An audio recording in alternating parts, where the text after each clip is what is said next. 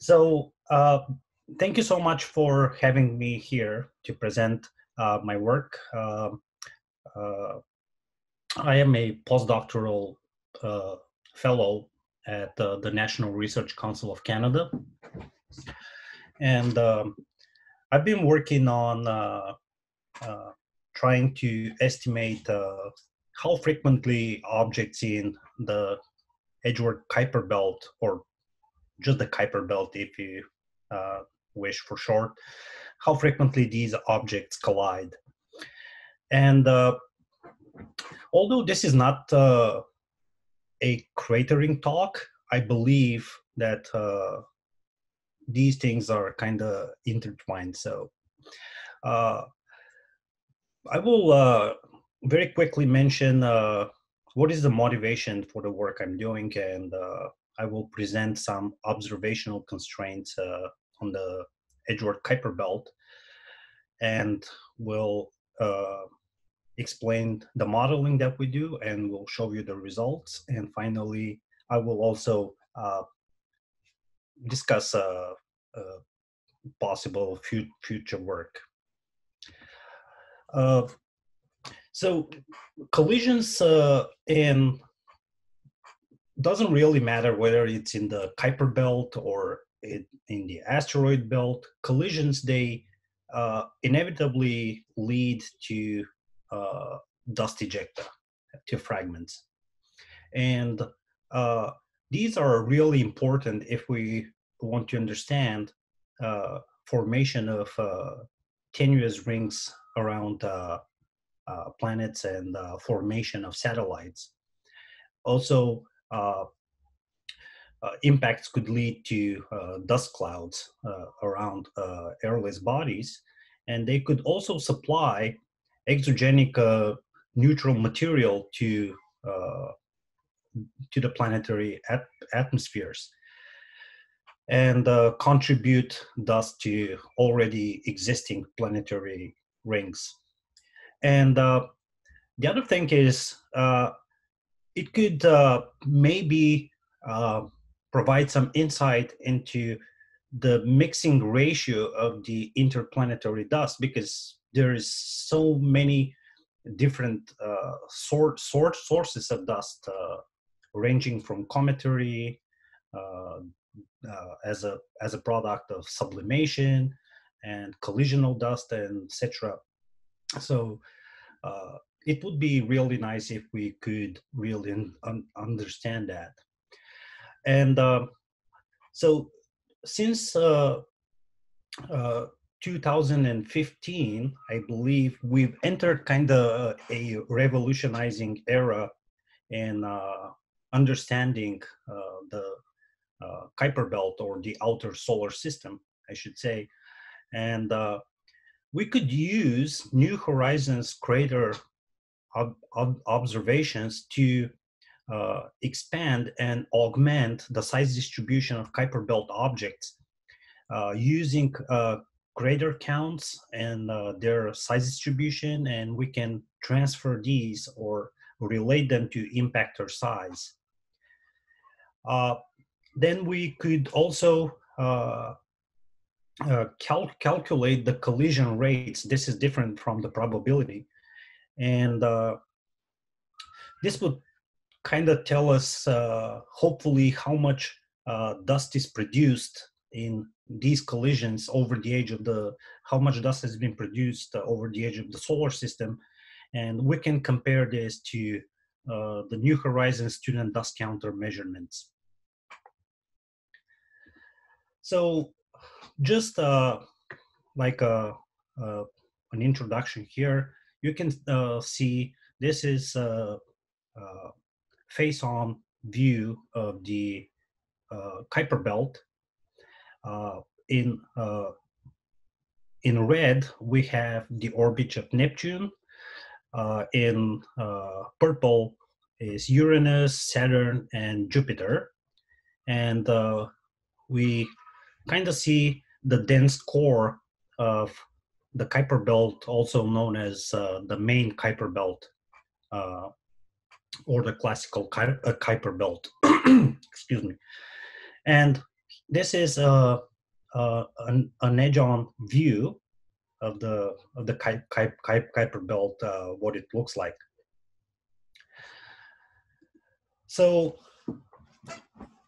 in order to calculate the collision probabilities in the Kuiper belt, you need to have a orbital model of the Kuiper belt, and we use the so-called ensemble of which is a compilation of three Kuiper belt object surveys. The first one is the Canada-France Ecliptic Plane Surveys, which operated from 2003 to 2007. We then have Mike Alexanderson survey, and we also have the Outer Solar System Origin survey, which kind of finished just 2 years ago, from 2013 to 2018. So for calculating the collision probabilities, we split the, so this is the entire Kuiper belt in the eccentricity and semi-major axis phase space, and inclination and semi-major axis phase space. So this is the darkest portion that I showed you earlier. This is the main classical belt. So we take this and we split it into two components.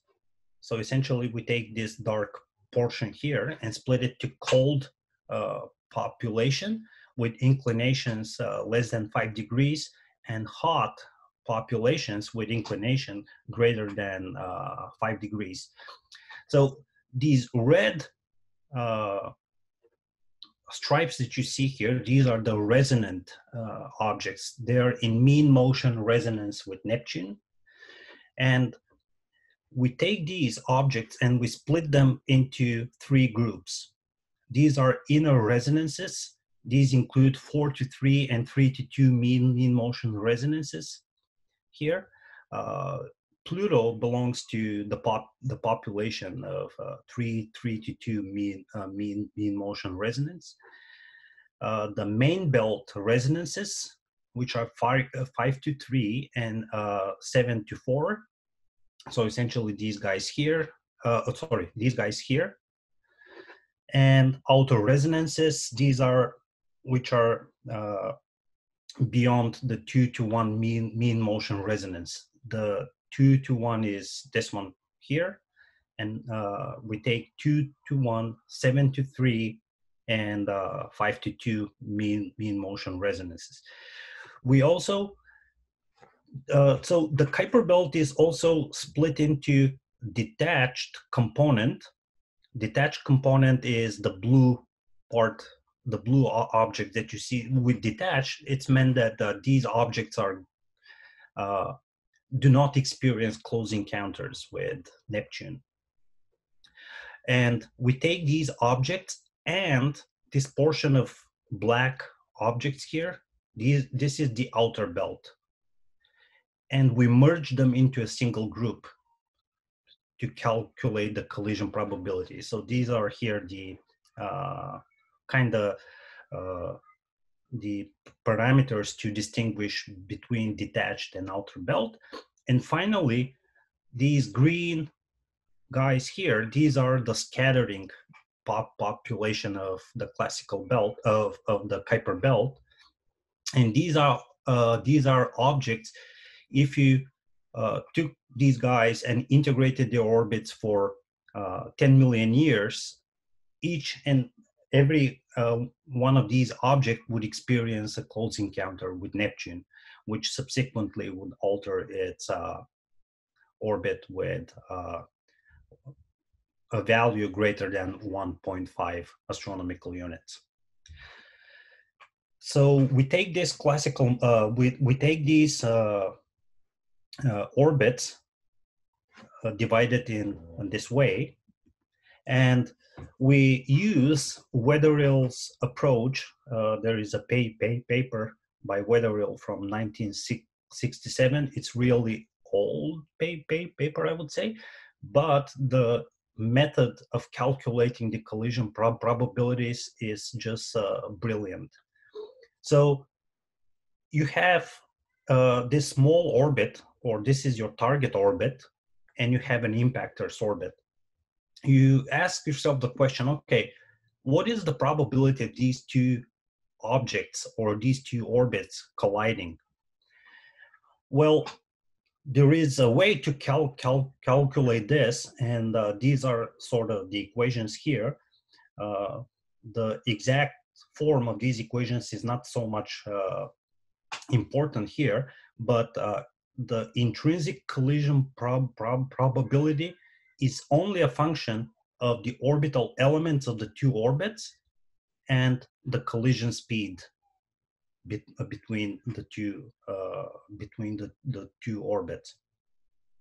So for each of the populations that I showed you, we create 10,000 objects and calculate the collision probabilities between them.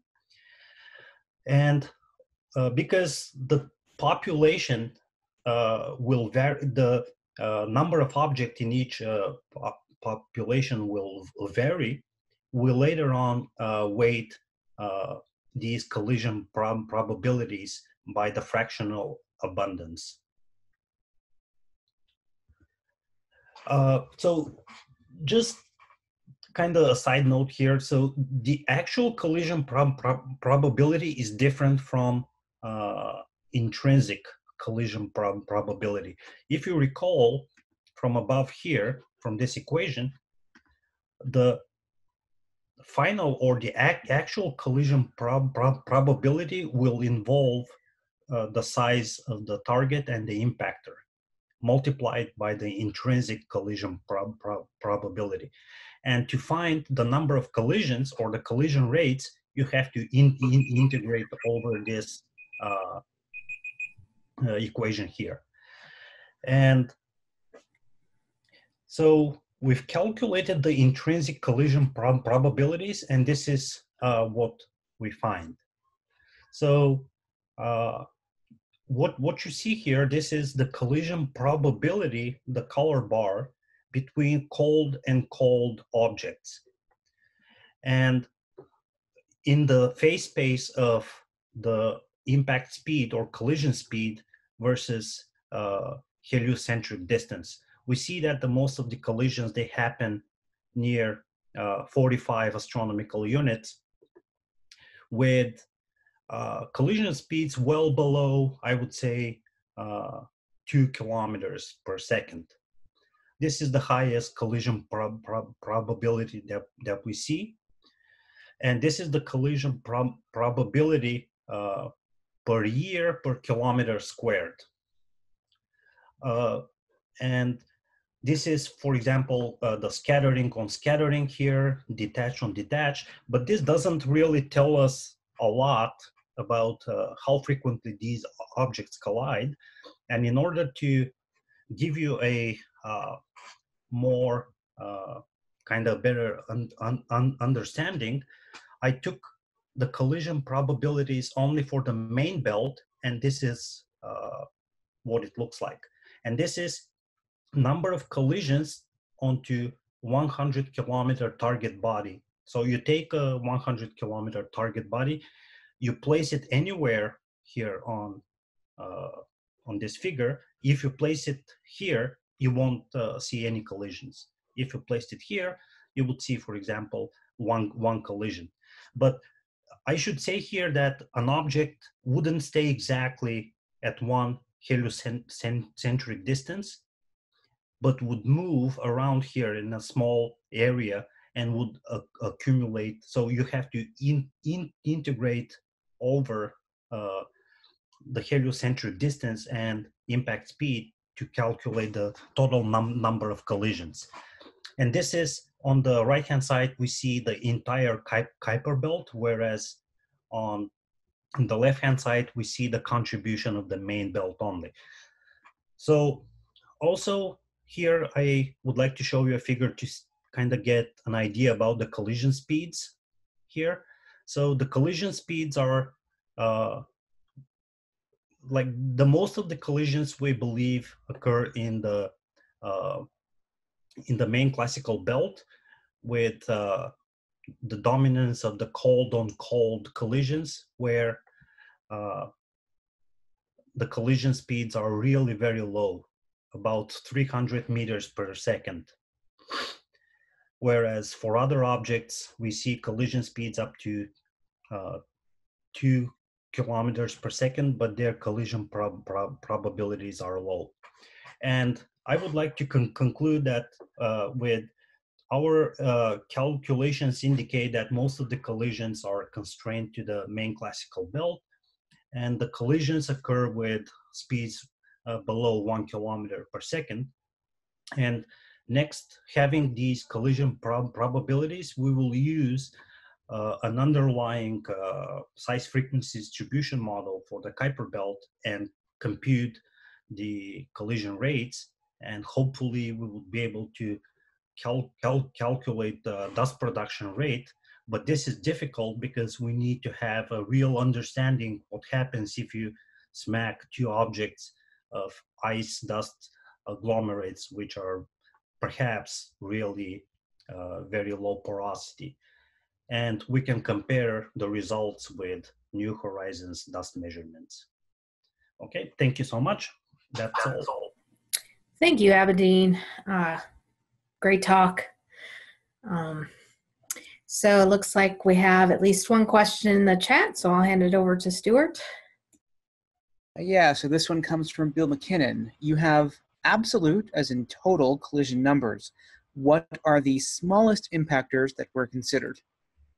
That's right. I should have mentioned that. Sorry about that. So this is the number of collisions onto 100 kilometer target body with impactors less than 10 kilometers. 10 kilometers down to 100 meters.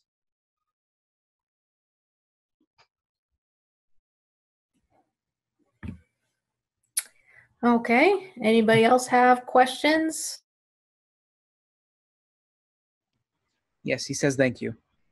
Yeah, okay.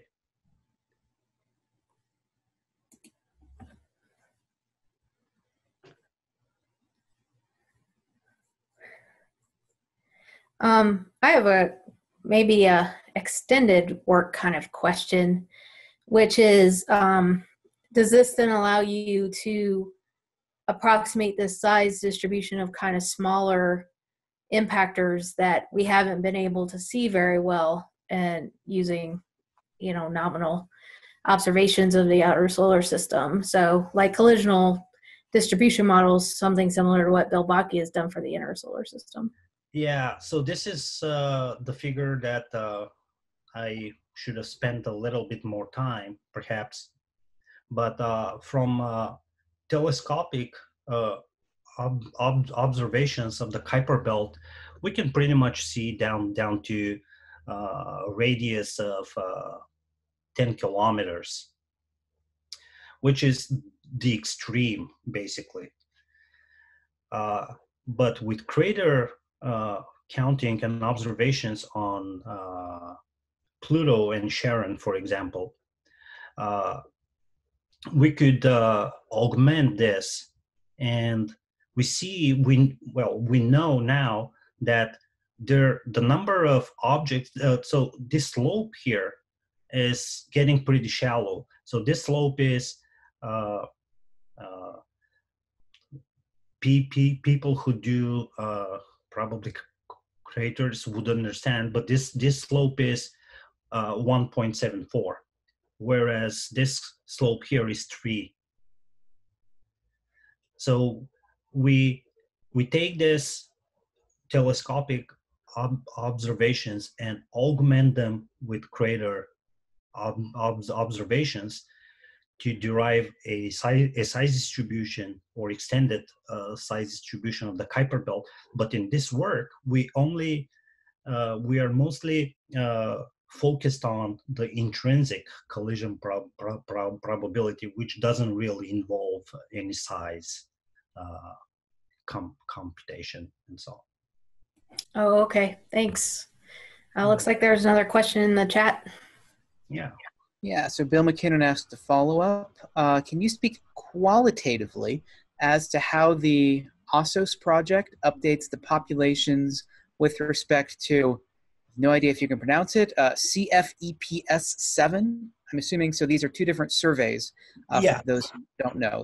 That is correct. Yeah, so that's a good question, Bill. So honestly, I don't know.